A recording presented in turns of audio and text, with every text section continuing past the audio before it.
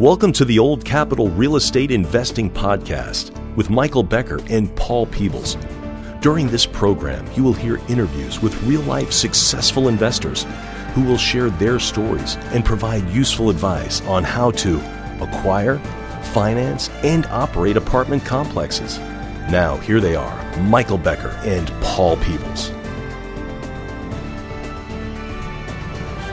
Welcome to the Old Capital Real Estate Investing Podcast. I'm your host, Paul Peebles, National Underwriter for Old Capital, and joining me today, the man himself, Mr. Michael Becker. Hey, Paul. How are you, Michael? Things are going well. How are you? Tell me a little bit about what's going on with the SPI group. Oh, we're just busy. Got a couple deals tied up, so we're trying to put it all together and hopefully go out and raise $24 million here shortly. So it's been a little all-consuming the last few months. So kind of about to break our streak. So excited about that. I bet you're excited that, Michael Becker, who has bought over 7,000 apartment units and manages lots and lots of deals for happy investors. So we're glad to hear that that log jam has been pulled down. Yeah. Hopefully, no one jinx myself. So not counting our chickens yet, but getting close. That's good. One thing I want to make sure we remind everybody to do, if you think you have value or see value within the Old Capital Podcast, do me a favor, do us a favor. Go back into iTunes and give us a 5-star rating. We would definitely appreciate that. Any words of wisdom that you want to add into the two, we would definitely appreciate some kind words.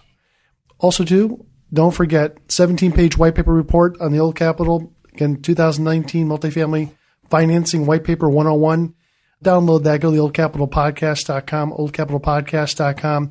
Download the white paper report, something that Michael, James, and myself put together just to kind of give you a heads up about what it takes to finance large apartment buildings. It's a lot different from single family. Our guest today will kind of maybe talk a little bit about that, the difference between single family and multifamily, or even construction stuff. But go into the Old Capital Podcast and download that white paper report. We'd love to share that information with you. So in the podcast today, we have one of our friends that we've done a couple transactions for, and he's going to tell us a little bit about his journey from being kind of an analyst, kind of a numbers guy, then getting into some new construction, some ground-up new construction, small stuff, but the ground-up new construction, and then transitioning over to multifamily. So in the podcast today, we have Tauhid Siddiqui. Tauhid, nice to see you. Thanks for coming in. Sure. Thank you very much. Good to be here with you, Paul, and thank you, Michael. No problem. So I want to kind of drill down right from the beginning a little bit about your background. Where do you come from? How many years have you been in Texas? And tell us a little bit about you. Sure. So my background, going back to educational background, I have 2 bachelor's degrees, one in mathematics, one in computer science. That kind of prepared me well, in terms of the analytical skills. And then I have an MBA in finance that I did about almost, 20 years ago.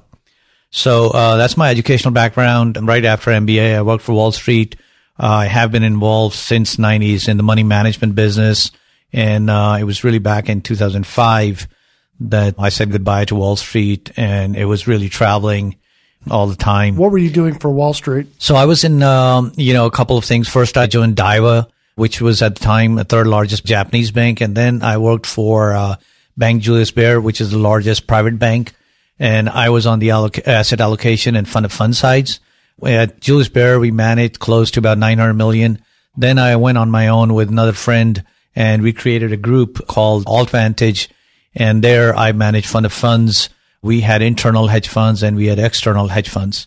From like 2000 all the way to 2005, I did that. And then from 2005 onwards, I left Wall Street. And in 2006, I started joining full-time real estate. I moved to Texas. You asked how long, and that's been 2013. As soon as I moved here in 2013, I started actually constructing multifamily buildings, and I also joined actually Brad Summerrock back in 2013. So I have been in Texas since 2013. So tell me a little bit about the reason why you decided to get out of Wall Street and then join real estate, and having real estate being your chosen profession. Sure, that's a great question. To be honest, I'll tell you, I love Wall Street, and if I have to do it all over again, I would do the same thing. I loved everything about it, getting up in the morning, working hard, dealing with the uncertainty every day and challenges. I loved it. But I literally was traveling a lot. I was sometime in 3 continents in like 5 days. And after a while, it got to me. I was living in New York. I made day trip to San Fran all the time. Even you can call it a day and a half trip to Switzerland. I was doing that sometimes literally like 3 times a month, where I would take 6 o'clock flight, land Zurich, change at the airport, go do the presentation, have, you can call it lunch, I guess, and then head back to the airport, take a flight back, go home, and be back at work. What did your family think about that? Well, that was the thing. I had twins at the time, 3-year-old, and it wasn't going very well with my wife. I was doing great, to be honest with you, and again, like I said, I loved it, every moment of it. But after a while, traveling got to me, and frankly, I did pretty well, and I decided to do something on my own. And it was the lack of uncertainty in real estate, lack of the volatility, that both things that were bothering me at Wall Street. And here, obviously, it is more visibility. And everybody asks me, how do you compare? And this is how I compare. Wall Street to me is advanced calculus. Real estate to me is not even algebra. It's arithmetic. It's pretty simple, and I don't mean to oversimplify. Obviously, there are cycles. Why is it so simple to you? So there are cycles, but I think there's more visibility. You can calculate your risk. And let me give you an example. Even right before 9/11, we launched a portfolio and just had invested, hundreds of millions of dollars right before it. And then 9/11 happened. And market was closed for like 7 days. No, we didn't know how much down we were going to be. And I was getting calls from European and Far East investors every day, but you don't know. So things can happen, that are out of your control. And Wall Street also, sometimes you're invested in global equities and something happens that you have absolutely no control over. You can wake up in the morning and you could be down 10%. And that is what, in real estate you can avoid, and you have more control. You have more control over hedging as well. You can match your asset liabilities. What I mean by that, and we can talk in more detail, is get the right loan and use the right term of the loan for your assets, and you'll do okay. That is not to say that there are no down cycles in real estate, but I think you can protect yourself better. You have tools available. You have more visibility. You can do better. And maybe I'm older now than I was when I was in 30s, and now I can't afford being down 20% in a day. Yeah, being in front of a computer is so difficult for people's lives these days. To stay in front of their portfolio. I mean, you're right. The portfolio could go down, 10%, 20% in a blink of an eye. Overnight in Zurich, something may happen, may affect the United States. And if you're out doing your life and you're not paying attention to it, it can have a detrimental effect of what you're doing, especially with having people have so much money in mutual funds. I mean, you cannot trade out of those mutual funds automatically. You can sell your position in the deal, but you're really with the market. I can definitely see the stress that people get when they have so much of their money in the market itself and not in real estate, because real estate's not going to go down 10, 20% in a day. Exactly. And also, speaking of mutual funds, by the way, here's a stat that most mutual fund managers won't tell you. More than 80% of the mutual funds underperform the market. What does that mean? So you can put your money in S&P index over long term, and you'll do better than 80% of the mutual funds. Not a good stat for active managers. No. So let's go back into your transition. So you went from a Wall Street guy, you decided to go into real estate. Again, how did you start off? I mean, you had a single family home. How did you start getting into development of some small multifamily properties? So I was actually, even when I was in Wall Street towards the end, right, I wanted to have more stable income on the side. So I had already looking at, maybe contemplated like investing in strip malls. I had already thinking about, apartments, duplexes. I had already started working on it. And also remember, even at Wall Street, we invested in REITs, which is real estate investment trusts. And also I was investing institutional capital in the mortgage-backed securities. So I was very familiar with the real estate market, but I had not had a first-hand experience of building and construction. And that's, I kind of, went in and took on a smaller project on my own. Well, I guess in hindsight, it was not a very small project, but at the time, I just want to do something. And I'm kind of person, if I want to do something, I find the right people and I just go about doing it. How many units was it, the first one? As a matter of fact, the first one was a duplex. But then, fast forward that to like 2013 here in Texas. I came here and I still had a Wall Street mentality. I looked at your real estate here and I just came from New York, where real estate cycles are quite long and honestly quite favorable and maybe even more correlated with the stock market. No matter what, New York's economy always will have some impact how your stock market is doing. But when I moved here in Texas back in 2013, honestly, I looked at your multifamily here and I at the time felt that maybe post 2008, things have started going up and maybe it had gone too fast and there might be a blip. So I decided again to go and build. And my idea was, and one of the things, if you talk to me, you will always hear is downside protection.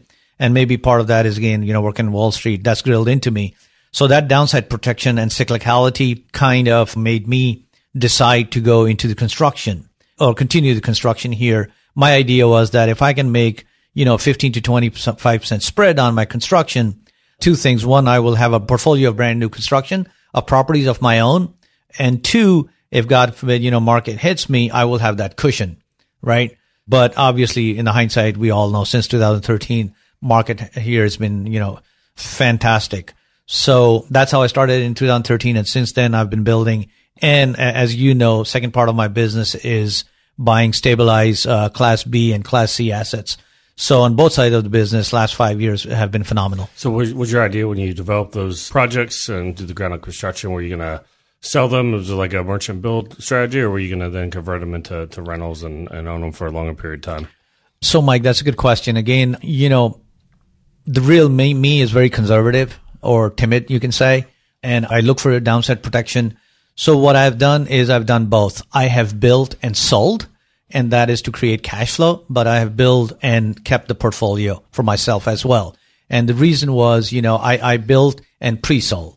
Okay. Again, I just wanted downside protection, and I wanted to have a guarantee on the back end that when I build, even if the economy turns, I have it sold. And that's what I've done in the past 5 years. So let's make that transition. You had gotten into multifamily. You had done ground up construction. I think your last ground up construction you did, was it 8 doors or 16 doors? How many? So the last ground up construction I've done is actually 32 unit apartment complex in Princeton. And how difficult was that to do? I mean, you didn't have a lot of experience, but how was it with the city people? How was it with the lending? How did you do it? So I'm to be honest with you, Paul, I'm a big believer in building the right team. Before I started that project, I had already built a number of duplexes, more than 20 probably, in Princeton and McKinney. So I already had a team of engineers. I already had a team of architect and subcontractors. Frankly, it was not as hard as you would think. Yep. It went pretty smooth. We bought the land. As a matter of fact, first day it came on the market, I knew Princeton so well. Second day, it was under contract. And right away went to the city. As you all know, it's always a long process, city back and forth. It took us 9 months to get our plans approved, but we got it. And I tell you, every time now I pass those units, I absolutely love it. And I am going to repeat same kind of project very soon, again in North Dallas, except that this time is going to be probably 5 times bigger. Well, we put you on the spot here. That, I hear a lot of positive stuff, but tell me some of the negative stuff that went on that project for people to understand maybe how to avoid it. Well, you get a lot of gray hair, that's for sure. What you're dealing with. What gave you the gray hair? So, as you know, there's a lot of development going on in DFW, right? So there's a labor squeeze. The raw material for construction went up a lot during my construction. So make sure you do your numbers right. Make sure you have the right team. Make sure you pay your team in time so they can stick around to work for you. Otherwise, they have plenty of opportunities right now to work for somebody else. I am very proud to say that my core team that was with me 5 years ago still is with me. And now it's going to be same core team working with me in the next large project. So, budget right. I can tell you, and this is where I was saying, I'm very conservative. I pre-sold some of it and I gave up some of the profit because of that. But because of that, I was able to withstand the increase in the raw material and still able to price it and profit it very nicely. So budgeted right, have the right team, pay, and ready to work very hard. So you're still doing that to a certain extent of doing the small multifamily stuff. But now you made the transition a couple of years ago to the large multifamily of the Class B minus C plus C properties in the DFW area. So let's kind of talk a little bit about that, because your first project was 1920 up in Denton, and you did that with a partnership. But I really want to kind of focus on your second one, and that is Casa Feliz. Can we talk a little bit about Casa Feliz? Sure, absolutely. Let's talk a little bit about Casa Feliz. Casa Feliz Apartments is in Dallas, Texas. What year was that property built? It has 5 buildings. It is like early 60s. Early 60s. So it has, when you look at it, right, it can scare a lot of investors. And how did you find it? How was the deal brought to you? It was, again, brought to me by a great friend, Nick Fluellen. Obviously, I've done a lot of business with him at this point. I've closed 3 deals with him, and he brought that deal to me. So were you the first buyer that they had chosen in the deal, or how did that work? That's very interesting. It's quite a long story. So the best and final actually was in June last year, and I was among the top 3 that went in best and final, and I did not match the highest offer. I went as high as I could, and I can tell you, I many times I've let deals go because of my downside protection mentality. And I was given the offer to match a number that I was not comfortable with. And I let that deal go because of that, despite the fact that the seller knew that I have a certainty to close and I had the funds to close and I have the ability to manage this project. But at the time, he decided to go with somebody who was going to offer him, $150,000, $200 more than I was willing to do. And I let that deal go, as a matter of fact, in June. And then, like many times it happens, 2 months later, I still remember I was walking into my office and I got a text, "Do you want the deal?" And I'm like, "Oh, okay. Do I want the deal? Are we talking about Casa Feliz?" "Yes." I said, "Yeah, I want it at my price that I gave you." And they said, "It's yours." So that's how we got it. So between the first best and final, which was in June, and closing, that was in November, it took a long time. It was quite, a lot of work in between. So June, July till November, the time you actually close the deal, that's longer than typical in the transaction. What did you like about this deal? So let me mention something else, by the way. From June till November, I don't think we could have closed this, honestly, if it wasn't for Old Capital's help. It was, as you know, in November, all the treasury markets were going crazy, and you did an amazing job. We had a lot of setbacks in terms of proceeds and this and that, but we worked through it, and, we all came with creative solutions, and we ended up closing the deal. So thank you. What did I like about the deal? Again, like I said, it's a deal that's early 60s construction. Many investors could, justifiably so, it can scare them. But I can tell you, Why is that? Well, let me tell you, it's $900,000 of rehab. Okay. It's a lot of work. How many doors is it? This is 160 doors. Okay. Right. So, for 160 doors, 900,000 is not a small rehab. And, these are obviously older buildings, but that is exactly what attracted me towards it. And I can tell you, when I ran the model, I really wanted this deal. I thought it had a great potential. And I can tell you, so far, we haven't even started the rehab in the last 5 months, and we are doing better than our pro forma. So it sounds like the numbers I had are really working. We have to do interior rehab. We have to do exterior rehab. But the previous seller has done a lot of heavy lifting in terms of structural issues. We have to now, improve the curb appeal. We have to do the landscaping. We have to do the exterior repaint, may even rebrand it, and then do some interior rehab. So it's just a lot of work, and a lot of work is, I guess, what attracts me, because of my construction background, I have access to engineers. I have access to architects. I have access to interior designers, and I even have access to the contractors. And I can tell you, because of all this, every deal that I've been into, I've always done rehab and IRL under budget. So why haven't you started the renovations? You said you're 5 months into it and you haven't done that yet. Was there a reason behind that? Yeah, part of it was we bought it, we closed it on November 8th, and then it was Thanksgiving, and then it was holidays, right? And then it was cold temperatures because we need to repaint. So right now, as we speak, our rehab is exterior rehab in full swing, and we are just now waiting for the designer to finalize the design, which should be in a couple of weeks. So frankly, our deadline, obviously, as per the lender, is end of November, but I expect that by end of June or July, we should be all done. So this is a transaction that, how many investors did you have to have besides you into the property? So this is, although this is a syndication, this is 18 investors, including me. And this is mostly, my close friends and acquaintances. And these are all actually mostly physicians. And again, how do you know these guys? I mean, do you walk up to a physician and say, "Would you think about investing?" Are these personal friends? Are these friends of friends? How do you find your circle of influence to get these people to invest money in a transaction that you have? Sure. So as a matter of fact, I was a partner in another deal, Tradewinds, back in 2017. Okay. And one of them actually, because of me, he invested in that, and he had done pretty good. And then he said, hey, I have, a few friends. Most of them I already know. And they said, but we want our own separate building.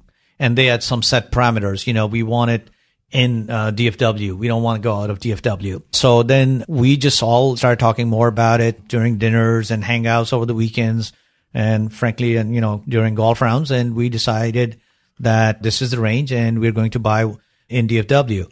And frankly, it took actually more than 10, I think almost like 12 months to find exactly what we were looking for and to hit the numbers, what we were looking for. And once we found it, obviously, we're very happy that we were able to buy it. Yeah, you led the team of investors. You were the managing member of the partnership, and you had a couple other people that joined you in this transaction to sign on behalf of the partnership. And then you had a bunch of people that were just limited partners in this transaction. How does that conversation go? How do you start this conversation? And I guess you already told me that you had a couple of people that you knew that were already in a previous syndication. But the new people, how do you get the new people to commit to you to put $100,000 in, or $150,000, or even $50,000? Do they have experience in multifamily? Do they know anything about multifamily? How do you broach that subject with them? So part of it is, honestly, you have to have a track record. You have to have your background, right? And again, a lot of people are going to say, I have no track record. Are you talking about maybe your personal background, that like you had skills on Wall Street that were kind of transferable into a business, that you gave them a high level of trust because of who you are, the way you carry yourself, the other transactions that you were into?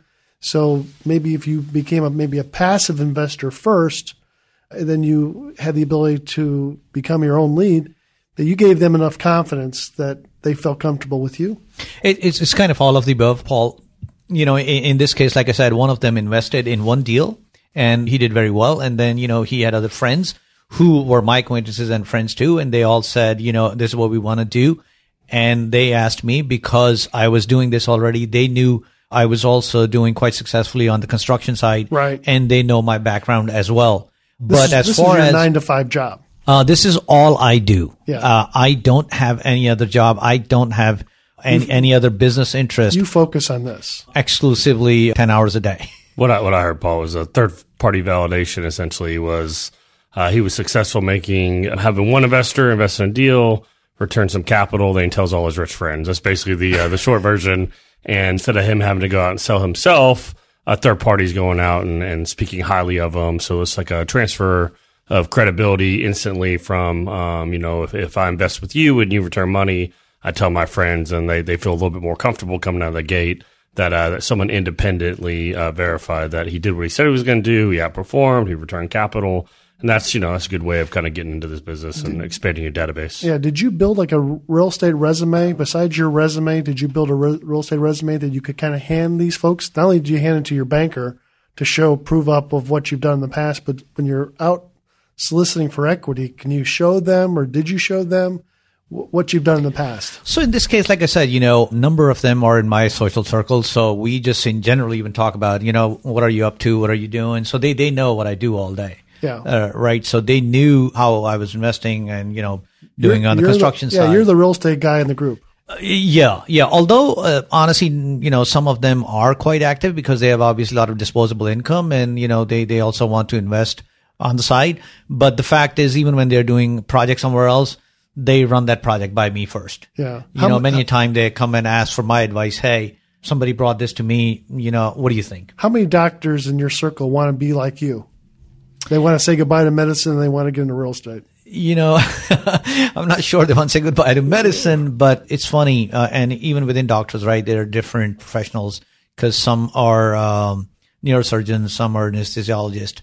So they do have a desire to be making money while not working, and in their professional, I guess they know that they only make money when they're working.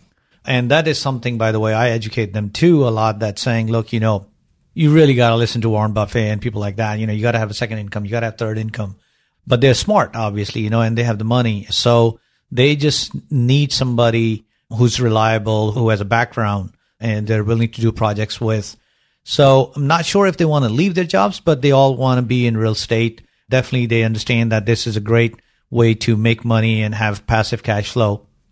Tell me a little bit about, going back to this Casa Feliz, this older property that you guys purchased. I mean, this was a stabilized asset, and you put a Fannie Mae loan on the property.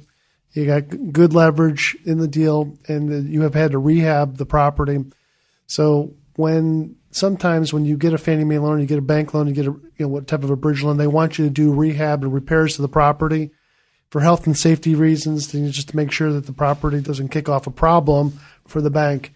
And they'll give you kind of a schedule of things that they want you to fix, whether it's the roof or the playground, or the pool area.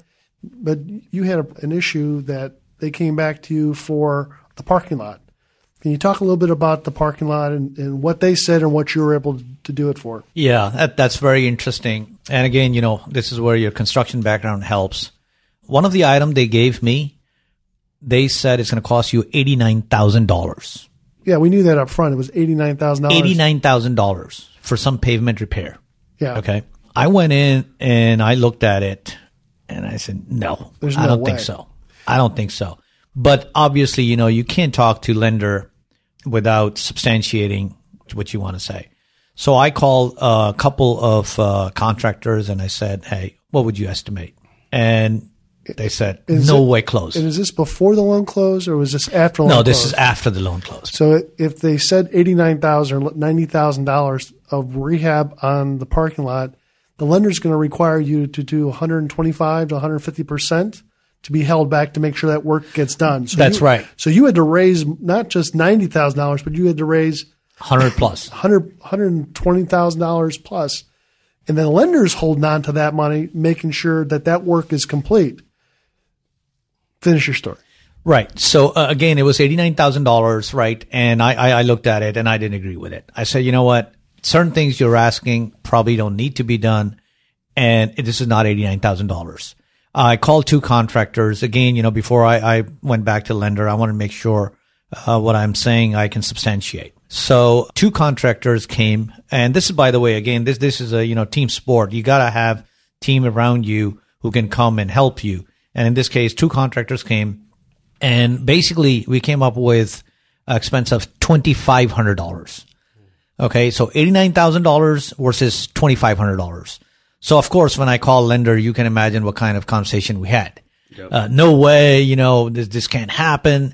I'm like, well, look, it is what it is, and you guys can come and look at it if you want, but I don't think it's going to cost more than $2,500.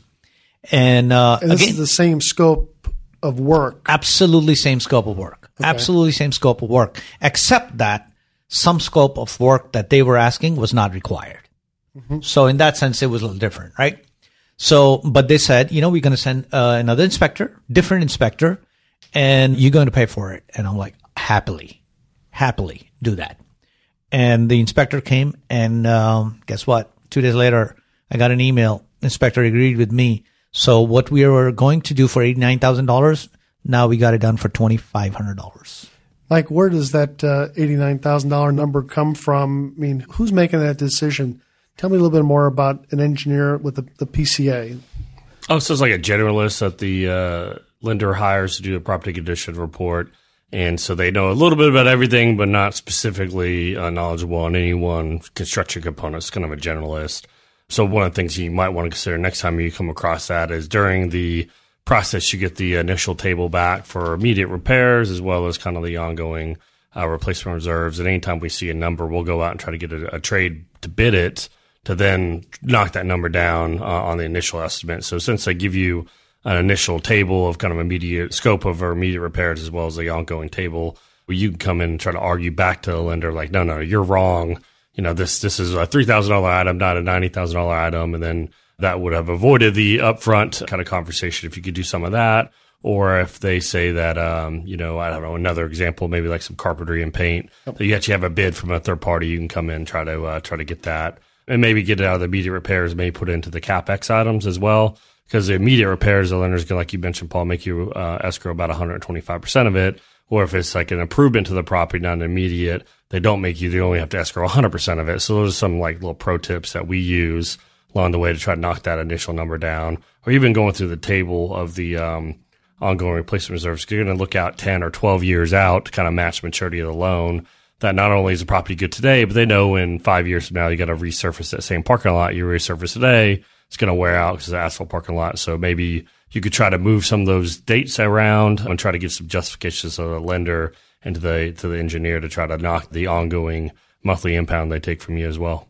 How does that sound about right? Absolutely. But again, you got to have a background to pick and figure out that scope may not be right, or you can do it for less. Yeah. Right? Or you got to have the right contractor. If it makes sense. I mean, sometimes these engineers are spot on, or actually sometimes even a little low. But something like that where you had your background, that you already had done some construction, and then you were able to kind of size that up fairly quickly. Exactly. And look, most of the time I think they are pretty good. But here and there are opportunities. And, we can even talk about the other property soon.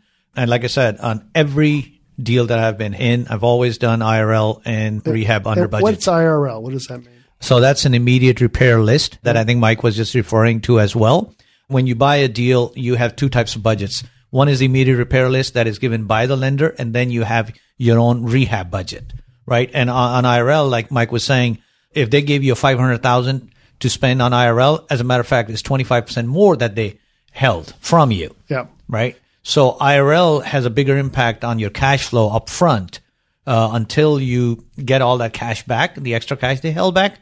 You have more money taken away from you than you're going to spend. And for you, that was a big piece of the deal because you brought a lot of cash up front to handle some of these immediate repair items.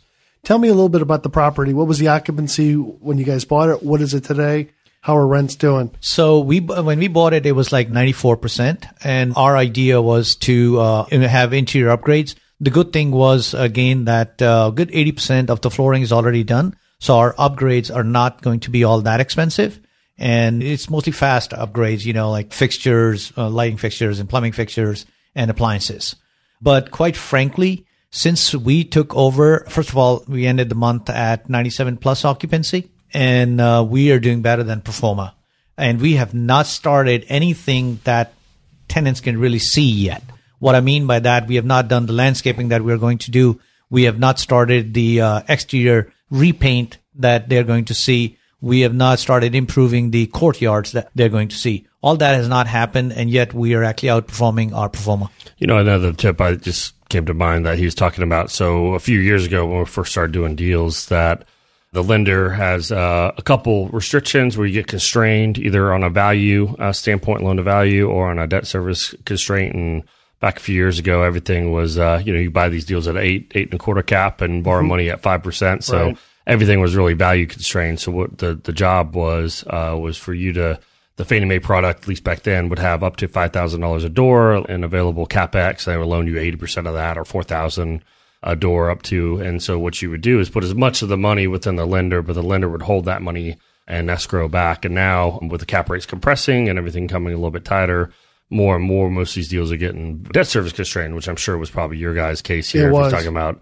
loan proceeds getting cut. So I think some of the tips are like, well, maybe I have a $5,000 door CapEx budget, but I'm getting debt service constrained, so the lender's not going to loan me that money anyway. So maybe I show the lender, hey, here's half of that money. You can escrow half, and the half I'm going to self-escrow, so I'm not subject to all these lender inspections and draws, because they're not going to give me the proportionately more loan proceeds. So why have them hold that money for you? So there's a total budget and there's a lender budget, and sometimes we self-escrow part of it and have the lender have a part of it escrowed as well, depending on how we size on these deals. Sure. Because it doesn't make sense to me to give up control of your capital if there's not some sort of corresponding benefit by getting additional loan proceeds.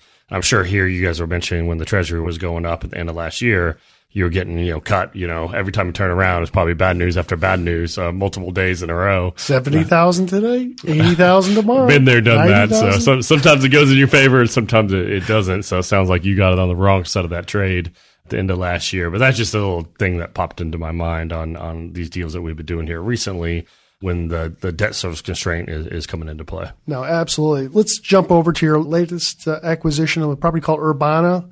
Tell us a little bit about that transaction. Sure. So this is 204 units in San Antonio. For me, this is the first property I've ever bought in San Antonio. But the great thing is about this is, by the way, that Brad Sumrock is on our sponsorship team. So he was part of the sponsorship team, which was great. What does that bring to you? What does Brad's background bring to the deal? Oh, a lot. Honestly, as busy as he is, it's amazing how involved he was. He took the time to fly out there with me, spent a whole day before making his decision, and he gave us great tips on the rehab budget. He was helpful throughout. And I'll tell you also that obviously, his ecosystem, everybody knows how phenomenal that is. But with him on the team and with his ecosystem, we were able to raise $4.2 million in 2.5 days. Wow. So that was all because of, obviously, Brad and his ecosystem. He doesn't do that on all the transactions that are in his group. So he does it every once in a while. And you were, I guess that property was good enough that made the numbers work for Brad that he was able to co-sponsor the deal with you guys. Yeah. So obviously he hasn't done that with too many students, to be honest. And, we were absolutely honored when he decided to join the team. And I'm sure part of the reason was, again, I mentioned to you, downside protection and underwriting conservatively. I would like to think that, it was a great location. It was a great asset, but it also was the way underwriting was written that clicked with him when he saw the underwriting. Paint a picture for somebody who's never seen the property. What does it look like? How many doors? When was it built? All those good things. Got you. So again, this is, early 60s property, but it has been rehabbed that I've never seen anything else to be rehabbed. I mean, this seller must have spent good $7,000 a unit. That's the kind of rehab he has done. Interior only. And then the exterior, the property looks like Class B asset. The location is phenomenal. It is like 3 minutes drive from the airport, and it is right behind it. And when I say right behind, literally right behind the North Star Mall. We have only one street between us and the mall. So you just cross the street, you are into this high-end North Star Mall. It's a great location, 204 units, so, great economy of scale. And we're just so fortunate to get it. So tell me a little bit, what was the occupancy on the deal, and how did you guys actually get the deal? How was it presented to you? Did you guys go to a best and final? Tell me a little bit about the process. Sure. So honestly, before I got involved in Urbana deal, I thought Casa Feliz was the toughest deal. Yeah. And I learned that was not the case. Urbana, again, we signed the contract in October and we closed it in March. So it took a long time. How we got the deal? It was quite competitive, frankly. And again, I am grateful to you, Paul. If you remember, you joined us on a conference call with the seller and, you brought in Doherty on that call. And I think that tipped the balance in our favor. So how important is it on these best and final calls to have your lender involved with the discussion with the seller? Again, Mike and I have talked about it before, about having everybody on the call with the seller, listen to how strong the seller or buyer is in the deal. How important was it for you to have the lender on the call? It was crucial.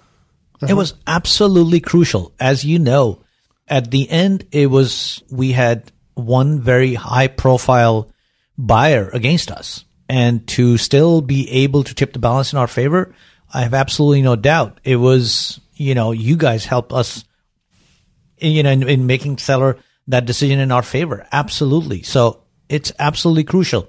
The reason is, look, it is at the end of the day, it is about debt and equity, right? So the equity part belonging to the Brad Sumrock group, they knew, and with my track record, they knew I've always closed the deal in time without any problems. And then you guys brought in the debt side. So for seller, it was, hey, they already have the equity part and they have such a close relationship on the debt side. I think that's really what got us the deal. So tell me a little bit about, after you guys were awarded the deal, you guys raised the money. How many investors were in that transaction and how many partners did you have in that deal? Because that was a fairly good sized transaction, right? Yes. So initial raise, frankly, we estimated it to be $4.2 million.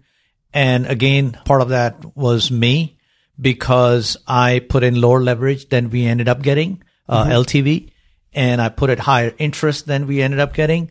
So we initially estimated that we'll need 4.2 million. At the end, actually, we needed only 4 million. So we had to return capital, but that 4.2 million was raised within 2.5 days. So tell me, what are investors, passive investors, looking for a return on their money? What are you seeing out there? Is it 6%, 4%, 5%? What are investors looking for to invest their money into this property? I think you have different types of investor, but I think as someone who's making acquisitions and running these projects, I think you have to clearly communicate as to what you can generate as opposed to necessarily what they want. Obviously, everybody would like to have, double digit cash on cash. And that sometimes is not available, in the current market conditions. If you can produce that at the end, phenomenal. But right now, it's tough to do. So to me, if you can generate around 8% cash on cash and total of 70 to 75%, 14 to 15%, we're talking about annual return. That's a phenomenal return. And again, let me go back to my Wall Street, right? You look at long-term S&P numbers, 7% at best. Yeah. Okay. So here you're looking at double of that. Yeah. Is that really an issue? And tax advantages too. Right. And tax advantages and low volatility. And so you said like the 8%, that's your average. So year 1, year 2 is a little lower than hopefully year 3, 4, 5 is a little higher. Is that accurate? That's a good point. So Mike, yes, it's not like every year, right? 8%. When you average out the 5 years, it's 8+%. So you walk in the door, you get 5, 6 year 1, 6, 7 year 2, and then kind of year 3 forward. Your 8+ is kind of what you're projecting. And then when you sell it at the end of the day, you give us $1 equity multiple of about a 175 turns into $1.75 between the cash flow and the gain at the end. So you average all that together. Someone's going to get a 14 to 15% average annualized return or IRR over that 5-year period. That's basically what you put together. That is correct. Now, in terms of cash on cash, sometimes your cash on cash upfront doesn't have to be low because you're getting IO upfront, right, for first 2-3 years. So it is not necessarily that your first year cash on cash is lower and then second year is better and third year is, better than that. Not necessarily, right? Because you get IO. It depends on your IO. But overall, if you can, generate 8 to 9% cash on cash and total 14% return, average 5 years, that's fantastic. And I'll put all my money, to be honest, being even somebody who's from Wall Street and who made, all his money initially in Wall Street, I'll put in these kind of deals all day long. And that's what I'm doing. Yeah, I think that's good to kind of understand because a lot of people, especially a lot of people that listen to this are relatively new, but then there's a lot of people that have invested deals 7-8 years ago that, those days are gone as Paul, I think mentioned on the last podcast we had, the types of returns that people need to kind of get recalibrated to are lower and holding them longer. And I think that's just generally kind of a function of where we are in the cycle in the marketplace. It's just the math doesn't work. Being a math major, you understand the math doesn't work as well when you have to pay a pretty comparable cap rate to your debt payment and your interest rate. So there's not quite the same arbitrage that was available. And it's just a relative thing to his credit. He's referring to kind of Wall Street. So when you're out there looking at money, just a big pool of money and is trying to find a place to go. Some of it's super safe and wants, treasury bills or in a money market account. And some people want to put some risk on their capital and they, kind of the traditional Wall Street investments, or this is kind of the quote unquote alternative investment, which never quite makes sense to label an alternative investment because there's so much real estate everywhere and it's a need and people live in it. But, I think those are some of the things that when you're trying to raise capital, you got to look at your counterparty and what their pressures are and what they're looking at. So he sells tax advantages, sells stability, sells some, yield along the way, and hopefully a pot of gold within the rainbow when they sell the deal a few years down the road. Yeah, exactly. Let's talk about and finishing Urbana. You said that the seller did a lot of work. What are you guys going to do on this property? How much rehab dollars, and where's that money going to go? So the rehab on that is actually I should say IRL is more trickier than other. There are certain items in our IRL that I think we will be able to change the scope of again, and I think we'll have a reduced scope and therefore reduced budget. Having said that, we wanted to play safe, and we wanted to raise enough money. We wanted to have enough cash buffer. So even under the absolute worst case scenario, we have a buffer. Even from worst case scenario, we still have a buffer. Wow. But I feel that I think, again, hopefully, just like every other deal, here we will be able to do better on the IRL as well as the rehab. Our rehab here is not major, Paul. And part of the reason is, like I said, next time when you're around, visit the property and you'll know exactly what I'm talking about. Sure. I mean, property looks absolutely great. Interiors, like I said, I have never, ever seen anybody rehabbing interiors to that extent. And, I've never seen anybody who rehabs 100% of the units, right? Generally, everybody leaves few for the next buyer.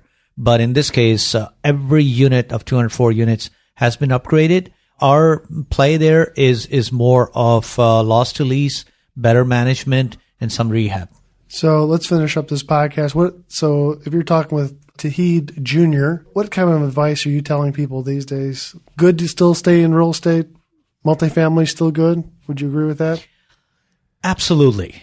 I think that, the issue is not an asset class, right? The issue is not, this is one of the best asset class. This has the lowest volatility. It has most visibility. And I don't mean to be throwing, technical terms, but, if you look at like a Sharpe ratios concept, real estate has a phenomenal Sharpe ratio.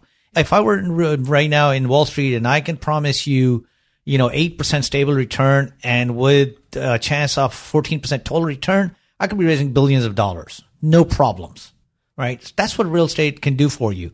Now, does this mean go buy everything at any price? No. So you got to be smart. You got to know what you're buying. You got to have a right business plan. You got to have right partners to help you. But you can make a mistake, but it's not the asset class, right? Asset class, go decades back in this country. It's one of the best country in the world. Real estate has done great. Yeah. Has there been cycles? Absolutely. But be prepared for it.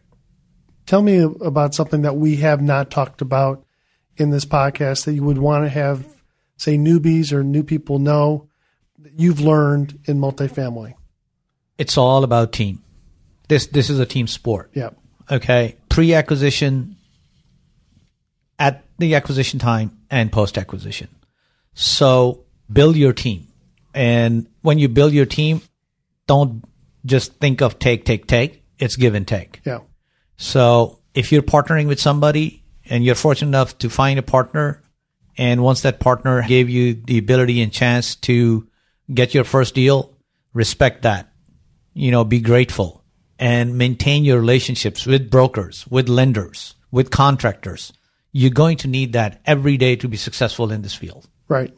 Yeah, that's, I think, another way of saying that is with the team, it's not always just like price, right? It's certainty of execution. It's being able to rely on them. We're buying a deal now, and I had a few quotes from some lenders we haven't done business with, and we decided to take a bank that I've gone through multiple times and, took a little lower in proceeds, but I felt really confident that the app's going to be what the settlement statement is going to show at the end of the day, right? So I didn't want to be retraded in the approval process and have a moving target. So yeah, on the lending side, as I always say, that people get captured by the siren song. Lower rates, higher proceeds, and it's if it looks too good to be true, it probably is. So be very careful with the siren song. You want to go with a group that can have the certainty of execution, get it done. And the biggest thing is, just like what Tauheed says, is stand behind the deal after it closes, because you may be only with me for 60 days and the origination of the transaction, but you're going to be the lender for 10 years. Right, yeah. So you got to make sure that you're dealing with a group that when they asset manage the deal, that they're players with you. Yeah, too. and then Urbana is a good example where he took in too much money and had a good problem. Had to either have additional working capital or give it back. But if you have a lender that doesn't execute or do what they say they're going to do, that could be the opposite of that problem. And he'd been having to scramble at the last minute to pick up $200,000 instead of giving it back. That's very possible. So if someone wanted to get to know you a little bit better, Tauheed, what's the best email address that you have that someone can get a hold of you? Sure. And, one of the things we did, Paul, and you and I talked about it, we launched our website. My 2019 plans included growing my organization, which I've already done. I've hired a director of operations and also launched a website. It is TAAS Investments. It's www.tausinvestments.com. And my email is my first name with QS, so TAUHEEDQS at tausinvestments.com. Or I'm always available through the phone, which is 972-273-0303. Sounds great, Tauheed. I love the story. Keep going. Go to your next transaction. Love to see that. Mr. Michael Becker, always a pleasure. Hey, thanks. Two in a row. It's good. And your own podcast. 3 in a row, maybe. I don't know. That's good. All right. Tahid, thanks for coming in. Michael Becker, thank you. I'm Paul Peebles. Have a great day. Thanks for listening to the Old Capital Real Estate Investing Podcast. Please join us at oldcapitalpodcast.com to sign up for our weekly email updates. We'll see you next week for another great interview.